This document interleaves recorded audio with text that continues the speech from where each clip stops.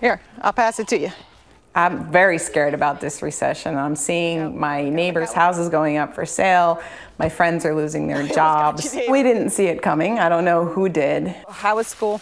Jen Singer, New Jersey mother of 2 grade school boys, is shoring up her household, sensing the approaching economic storm. We're saving by carpooling. We're digging deeper into our pantries.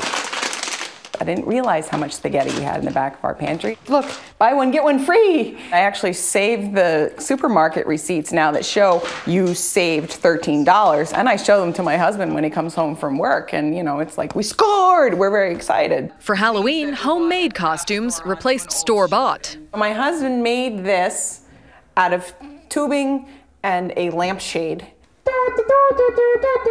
But Jen's still working out what to give the trick-or-treaters. Normally, I'm the mom who hands out like 3 Milky Way bars.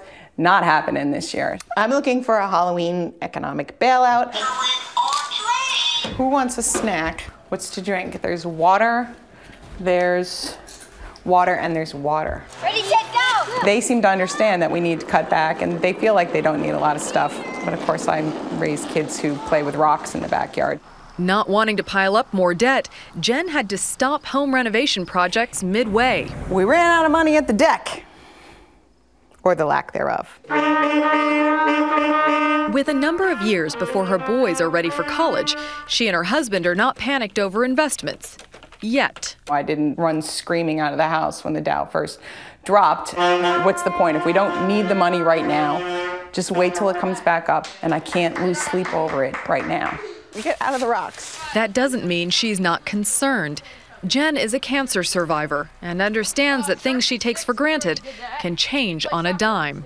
We are one layoff and one bad PET scan away from economic troubles, so we're scared. A fear that's running down every main street in the country. Priya David, CBS News, New York.